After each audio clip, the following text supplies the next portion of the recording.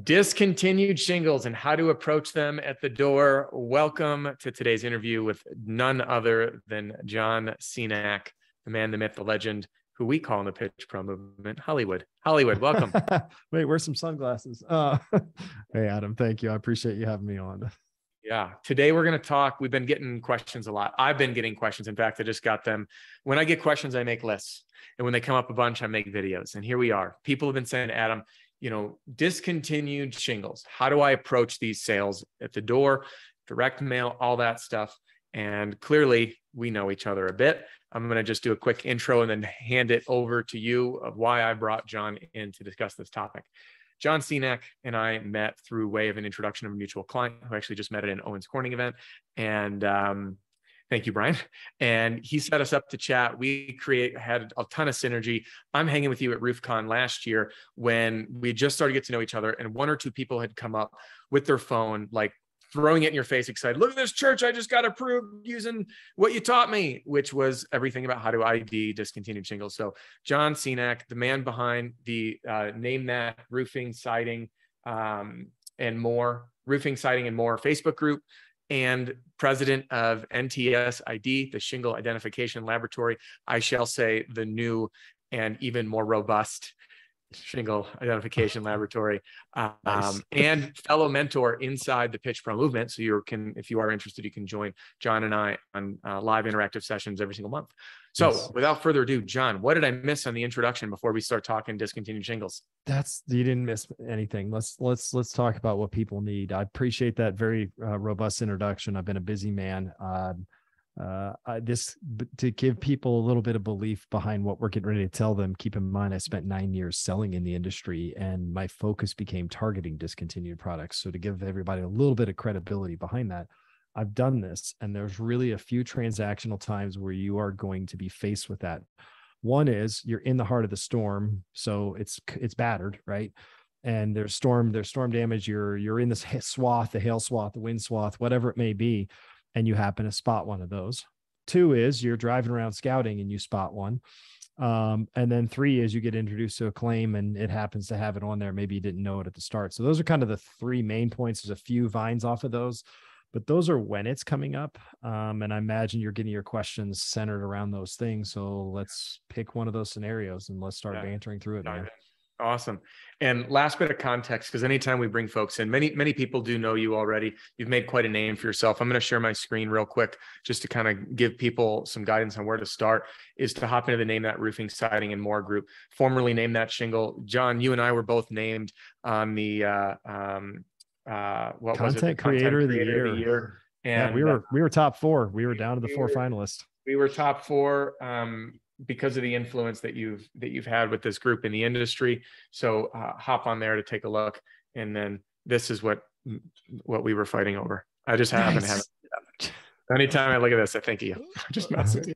Nice, no, it was truly an honor. It really was. Yeah. And it's been great to connect. So that aside, John knows his stuff, and he has helped people literally build, I'll call weatherproof models around this to be able to support the neighborhood subdivisions that may have discontinued shingles. But the big question we're going to talk about today is how to approach that sale. We'll go through the sales process in full, kind of how the high level touches of where we mention it, how we mention it, because the big question is, how do you approach a door? So I want to start with what I think people are asking, which is, hey, do I just show up and say, hey, you've got a discontinued shingle, you get a new roof? Right. I've got my views. We've talked about this. I want to hear yours. So most of my business is just that. Maybe it's not a storm. Maybe you're scouting. Maybe you happen to slam on the brakes and swerve over because you're like, oh, I think it's that, and that's what's going on. And a lot of people are thinking, how do I approach that particular door? I approach that door with a very brief information similar to a letter that I use. Or I write down the address, I mail them the letter, and then I go knock it. So one of the two is happening. I'm either knocking it, then they're getting the letter, or I'm sending them a letter and then I'm going knock it. So that way they're getting more touches, more impressions from me, my brand, my logo, my company. That's what my objective is. Yeah. But in that moment, it's not like I was outdoor knocking in a hail swath or wind path and just happen to come across one. We'll talk about that one as well. But in this particular scenario, I want to let them know that their time is valuable by telling them that I don't have much time, and then let them know that we just want to give you a complimentary inspection. You've got a unique product up there, and those tend to cycle quickly. So a knock may sound something like this, right? They come to the door and you're like, hey, I only have a minute. My name's John. What's your name? I'm sure you don't have much time right now too, but I want to leave you a card because I happen to notice you got a unique product. They've recently changed that product line, and it's good to start just looking at it. I'm sure everything's fine, but it's good to be proactive. And I just wanted to offer you a complimentary inspection. I'm booked the next 2 days, but if you'd like something next week, I can set you an appointment. And I gave them a whole slew of psychology there. I'm not going to take a lot of your time. I'm going to be respectful of yours. I didn't say the word discontinued. I said the word change. Product lines change, because discontinued can create some fear. And I don't want to introduce that or talk about that yet. It may hook and start some conversation at that. What do you mean change, right? It may hook some conversation. And then I let them know I'm a busy restaurant full of people that people want to eat at, right? I'm booked the next 2 days, but I can look at something on my calendar next week if you'd like to set up a complimentary inspection. That's my approach. And it's very non-threatening to the consumer, because it's not like I'm there knocking. I can look at it now, all this kind of stuff. Like, why did you pull my driveway? Why are you randomly in this neighborhood? There's no storms that I'm thinking about. So I've always used that approach when approaching a spot discontinued product. Like, I drove by, I know it's there. I've been eyeballing that one and I want to go get it. That's how I treat it. Yeah. Thoughts on that? Yeah, no, I love it. And as I mentioned in all videos, like, if it ain't broke, don't fix it. Anytime, like with the sales numbers you put up, multi-million in sales while still selling, being the president of NTS, consulting, speaking. We just did our first Owens Corning event together, right. And all that. So no, the sales numbers are phenomenal. Now, I do have a question. Sure. I understand the psychology behind, hey, I'm so busy that I can't see you for 2 days. And I know that many people teach that. I'm pretty against that approach, because time is so precious. So right. By the way, again, I know it works. I know some people have built their whole livelihood on that, but if you're there, do you find, and this is an honest, open question, do you find that them booking it that they take the appointment more seriously than if you just offer to do it right then or book it? I do. And I even have a secondary sales approach to that, where I will take the same strategy, but I'll add one piece at the beginning where I'll say, my next appointment is in 45 minutes. I could give it a cursory look over now, or I could book an appointment for you about 2 days out. Now I've given the homeowner the option of now knowing it's going to be brief, and letting them know I've got an appointment I've got to get to. So I'm willing to look at it now, but not like this, I got to look at your roof now approach with like, who just showed up my door and they want to get on my roof right now type of deal. Because I do find the when a bunch of people are knocking, they know door knockers are knocking, but when there's been no activity to kind of trigger that, sometimes they are a little bit nervous about you being at the door. Why my door? Why are you here type of deal? There's no roofs going up in my neighborhood. So either one of those works. I like creating the sense of being busy and acknowledging their time. If they said to me, so you don't have anything the next 2 days, I can then go and say, I didn't take a close to my calendar. I do have 2 time slots, right? I have the ability to pull back from that, or I can lead into it with I have 45 minutes to give it a cursory look now, or we can schedule something 2 days out. Because I do know, but it's been very successful for me. And about 50-50, I use that right now option versus not the right now option. Awesome. And in some markets, if it's not a saturated neighborhood, you've got more flexibility.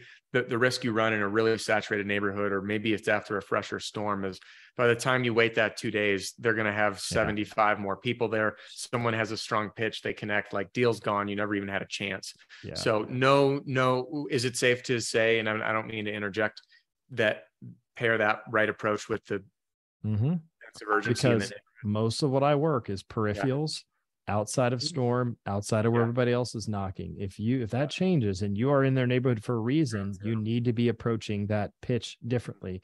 And you need to know that your competitor may not be introducing that, but there's a fine line. So let's put yourself in the heart of the storm now. There's a fine line between trying to give so much knowledge that you've created your homeowner to be an expert, versus giving them enough knowledge that they believe you're different than the other guy that's knocking. And I think that you and I both have input on that one that I think will be valuable for anybody thinking about this. So now we're in the storm, we're knocking, we've knocked the last 10 doors. We come walking up at this house and it's got what we clearly know is a designer discontinued product. And we're hungry for this one. Right. and we're knocking on it, right? I typically like to use that phrase change, right? But let's handle it. If you're one of the first ones to knock there, my pitch is going to be what my normal door pitch would be, and I may introduce the concept.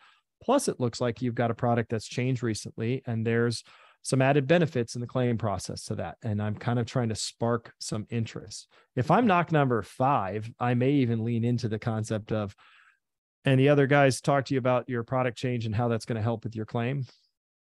What do you mean? Right. I'm looking for one of those 2 hooks in the process to just barely introduce, right? Barely introduce the concept without creating an expert. And when they ask, I still don't want to just vomit a bunch of information on them. And then they're like, sounds a little too pitchy, right? Yeah. I've been guilty. I laugh because I know I've made all the sales mistakes, right? So when I'm like, we all have. So I want to do a bit of a pitch breakdown on what you just hit. Like you immediately open that conversation with, I don't have much time. So you disarm them. You didn't even give them a chance to get off my doorstep because you're like, I'm leaving soon. So that, by the way, that subtlety was really powerful. I like that. I don't have much time. And number 2, you just jump straight to it. And then number 3, you set the hook. So when I say set the hook, you didn't give them the whole pitch. You didn't, you planted a tiny little seed of curiosity to want to learn more, instead of saying what most people do. Hey, what's up? My name's Adam. I'm the roof strategist. I'm in the neighborhood today helping people replace their discontinued shingles, because even though your roof is probably fine, one small thing means I can take your insurance company for the whole bit, get you a brand new roof. You just pay your deductible. All you have to do is sign here. We'll have this thing done in 6 weeks. What do you say? And then all of a sudden the homeowner's like, what the hell? Like, bleh. Right? Like way too much. Ping pong ball going around.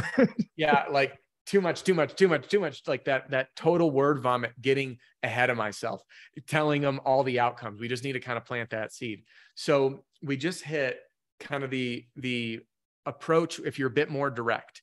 Now, I want to ask you, is it always wise to lead with some hint of the quote unquote change or that's discontinued? Or do you find that you just approach this in a normal way, and once you're up there, now you have your differentiator and your hook to get that deal? In the storm market, I want to add the changed or discontinued element as the differentiating piece. Okay. Perfect. I do not want to lead with that, because it's still a card that you have to educate or to play, however you want to look at it, at any point in the transaction, right? At any point as you're going through your pitch, your process, your development or relationship with the customer, whatever it may be, you can play that any point in the process, right? Maybe they're sitting down, they're asking you how the claim goes, and that's when they're interested that you've done the inspection, you're going through your photos, and like, well, what if they say no? Now I introduce it. I haven't introduced it yet, and I'm showing the photos, and like, well, what if my insurance company says no? Or what if they don't agree with you? Well, Mrs. Smith, as long as they agree with something, you actually have a unique product on your roof that has recently changed. And when products change, it presents some more communication and leverage in the claim to be able to say why we can't repair it, and replacement may be more relevant or necessary. So we kind of have a backup plan thanks to what's on your roof, but I want you to see and understand the damage and how that's really the leading thing that we're looking at here. And then I'm right back to where I'm at. I don't want to stay in the education of discontinued products. So you can play that card anywhere in the process. So in storm markets where you are door knocking and other people are door knocking, normal pitch, I use it as a factor to etch me above everybody else. And then when they're ready for more information, I give them more information, but only enough to keep the buy-in of them believing that I know more than the other guy that knocked on your door or looked at your roof. Love that. So you're always keeping a little bit in reserve, so to speak. Mm-hmm. So that's the big difference between young excitement and seasoned sales. Young excitement is like, look what I can do for you. I'm going to tell you all this amazing things. Oh my God, we can do this and this and this. And then we're going to get the roof approved. And then we're going to, and like, they can't help but just be like, I need to show the world how smart I am, how much information I have, how much better I am than everybody else. And you just have this calm, reserved approach to say, I'm going to bait you along. And I don't mean that in a manipulative way of like, hey, we're only going to give you a little bit, but it's, you understand how the homeowner can consume information. So if I tried to teach my entire thing in 5 minutes, that's what I mean by baiting them along to get the message. And we do this in teaching. We do this in sales. We do this anytime we have a message to convey. So it doesn't blow their socks off. And they're like, well, that sounds too good to be true or too crazy. Yeah.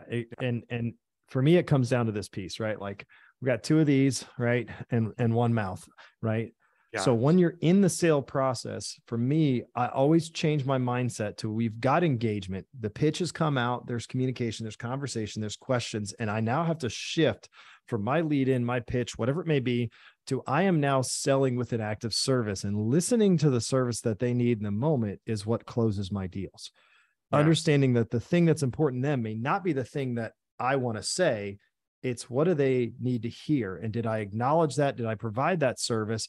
And then can I move back to my pitch? Because if the homeowner says, well, what if they say no? Or what if they don't approve all of it? The service they need in that moment, the thing they're asking for, I got to deal with that.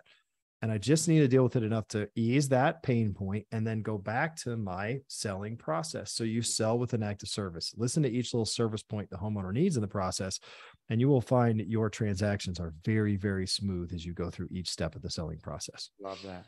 Love that. Gosh, before we started recording, you and I were talking direct mail, and I was showing you my direct mail letter on Discontinued Shingles, and you're like, man, it is wild how close, how similar we think. And I've just done videos about that same thing. Like, they don't need the whole pitch.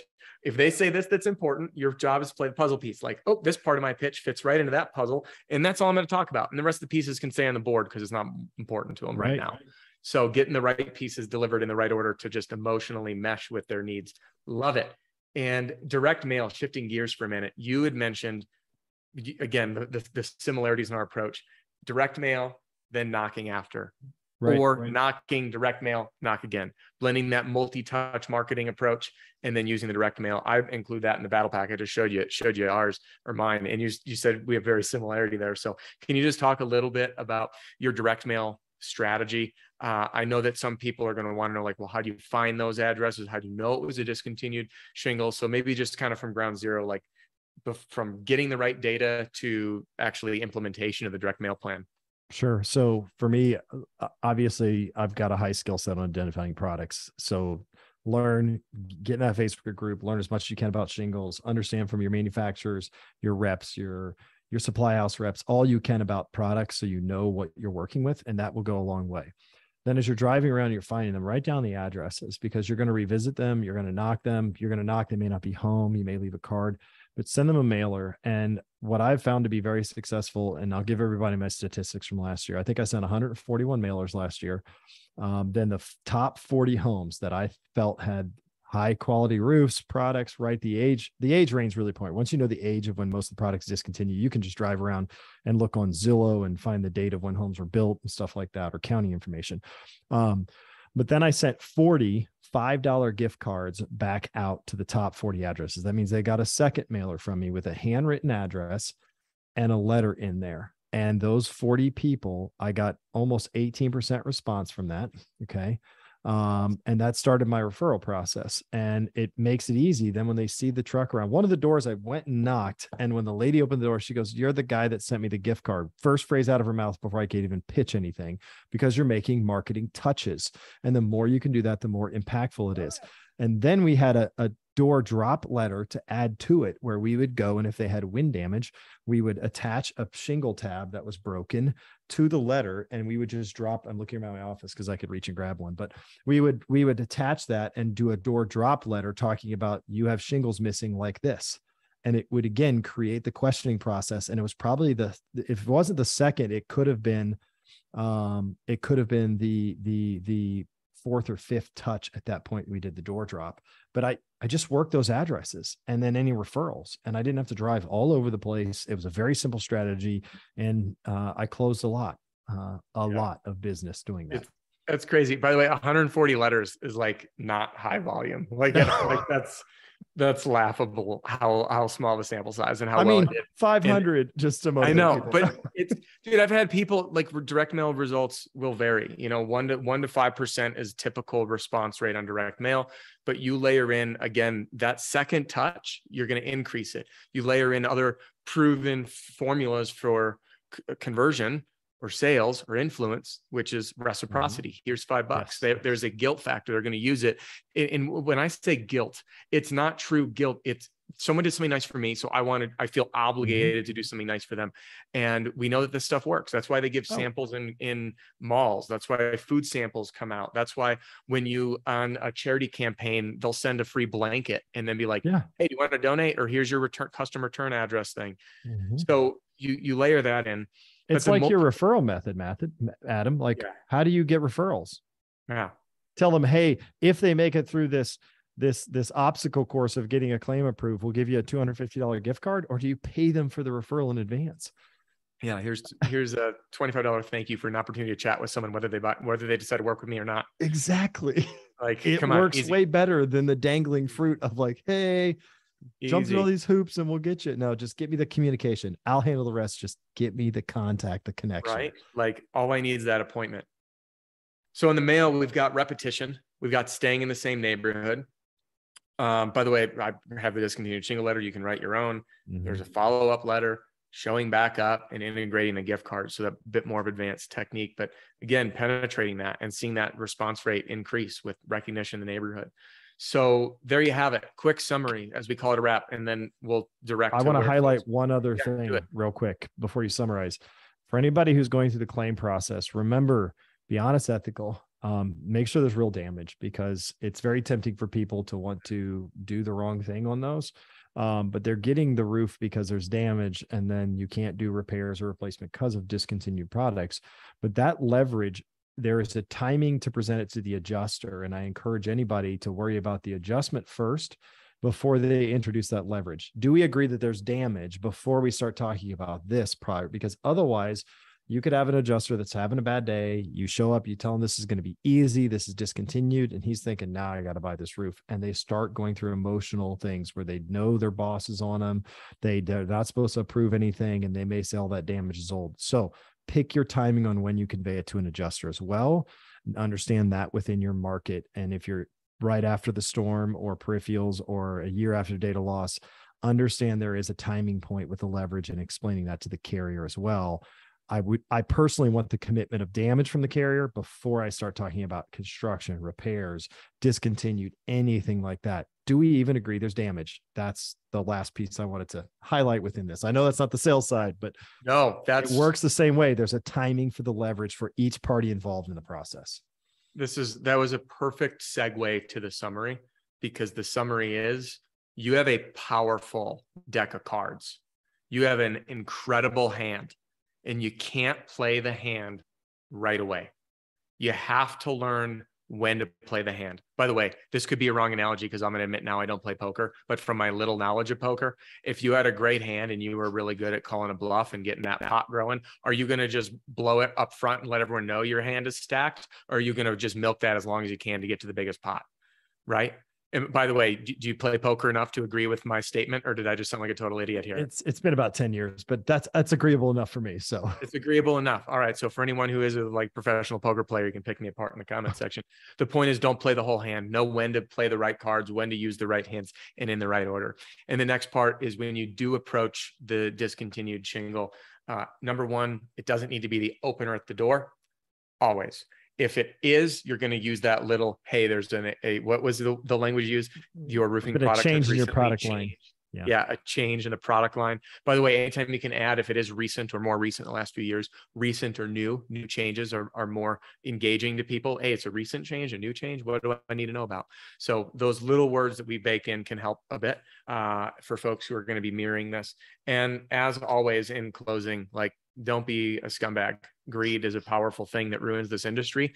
And there's no room for it. So if things aren't there, they're not there. And let's not take advantage of people. At the end of the day, it hurts the homeowner. And I don't even know why I'm spending airspace explaining this. Don't be a scumbag. Pretty simple. No, because on a discontinued product, the second best thing you can do is give them a clean bill of health and create a lifetime customer to come back and deal with it when it does have damage. Yep. The second best thing it is going to happen at some point. You just want to be their guy. You want to be their roofer, and you want to get referrals from them. You get a referral from a non-closed customer. I do it all the time. So doing the right thing pays off exponentially compared to the risk of doing the wrong thing. Don't Absolutely. be a scumbag. Absolutely. So if you've enjoyed this episode and you want to continue with us, I've got an invitation for you. And if you are tuning in, that's to join the Pitch Pro movement. And that would be an opportunity for you to work alongside in interactive Zoom sessions with John, with Jim, Deshaun, me, in our mentorship team in a really rich community to continually grow. I want you to think of it like NFL practice, where you've got a different coach for kind of key silos of the business. Private discussion board. We have a private podcast, so all the session recordings are uploaded so you can catch up while you drive. And all the information is linked in the video description or podcast description, or you can go to pitchpromovement.com. All the details are on that page for a year-long membership for you or your team. And you should hop on over if you haven't yet to John's group, the Name That Roofing, Siding, and More group. We'll put a link to all this in the description below. And then, John, what else did I miss? Feel free to share how folks can find you and if there's anything that you else you provide to help folks out. So if you do need a shingle formally identified in a report, it's ntsid.com. You can go there and order the report. If you are looking to connect with me, do it through that Facebook group or find John the Roof Pro on Facebook or Instagram, and connect with me that way. But either way, these are the questions I get all the time. And I get the in-depth question about, well, when and how and what was the change and the specifications. All that's available to ask on that Facebook group. So go there for knowledge and to learn. Our number one shingle identifier in-house for NTS, we found through that Facebook group and hired to that Facebook group. And he learned predominantly from me and through that Facebook group, and then the second tier of education. So this guy is probably one of the top 5 experts on shingles, and he started by learning in that group. Go to the Facebook group and just soak up information. It's free. Yeah. Love it. That. Yeah. Always start free, get a taste for it. And then if it is fun, and if you want to hang out with John and ask him questions on a live session, that's what the Pitch Pro Movement's for. So, hey, thank you all for joining us today. John, super appreciate you. I've been wanting to get this done for, about 9 months. And I called you like an hour ago. I'm like, you got time to jump on Zoom with me? So here we are. Thank you, everybody. You guys be well. John, thanks for being here with us. Take it easy.